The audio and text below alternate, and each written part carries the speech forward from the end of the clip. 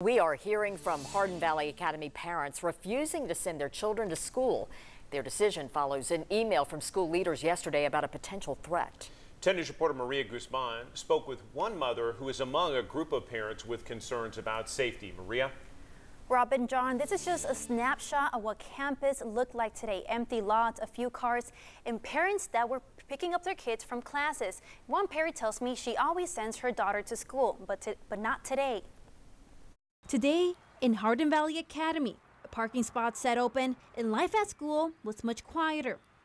Just keeping her home was going to make me feel like I had a little bit more control over her safety. A message from the school principal Tuesday afternoon at 2 p.m. informed parents of a potential threat on Wednesday. At 7:30 Tuesday evening, Principal Rob Spees sends a follow-up saying he couldn't share more details, but was working with the sheriff's office and school security.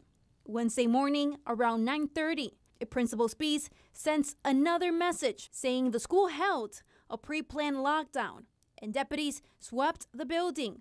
Parents forward all messages to 10 News. That's what's making every parent question, how is this going to be handled if it is a real threat and if there is something that actually comes of one of these threats? It comes 6 days after the high school had a scare after a gas valve was left open overnight. Jay Kostermans now faces charges in that case after authorities say he left the valve open on purpose after a fight with his mother. School let out early, but it raised questions for parents. I lack a little bit of confidence in the school's decision-making ability. She says school leaders are not transparent to the questions of student safety. When you aren't answering those questions from parents directly and honestly, you shake faith and you lose a little bit of trust on the parent end. Maria joins us once again. And Maria, it is unusual for us to report a school threat unless authorities make an arrest. Again, this case is unusual.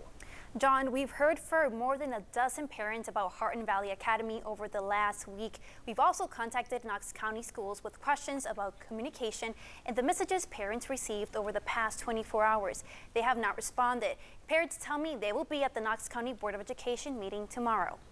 All right, Maria, we appreciate the update.